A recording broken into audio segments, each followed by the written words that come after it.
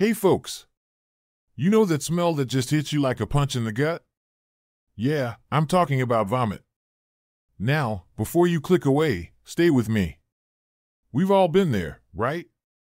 A sick kid, a wild party guest, or heck, even us having a rough day. Today, I'm going to tell you exactly how to get rid of vomit smell in a room and have your space smelling like roses again. Ready? But first, what are the tools and materials you'll need to complete this task? For the full list and where to get them, check the description and pinned comment below. Now that you have all your tools and materials ready, let's get rid of that awful smell. Get rid of it! First things first, grab a pair of disposable gloves and a mask. Yeah, you heard me right.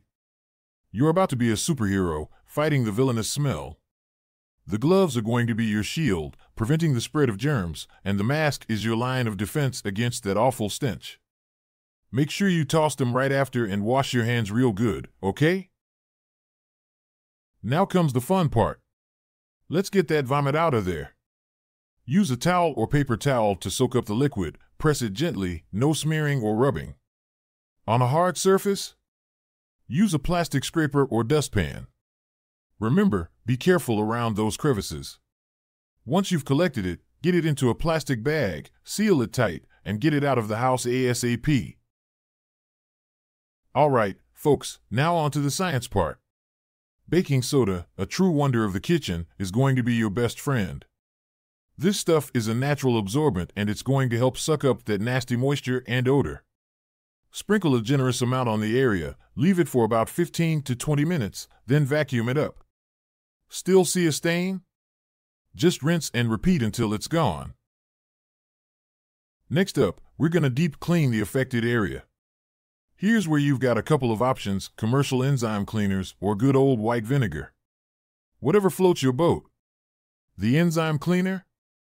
They contain these nifty little enzymes that chew up organic matter, like our villain vomit, and zap the smell. Using vinegar? It's nature's very own cleaning agent, guys, and it's going to tackle that organic mess like a champ.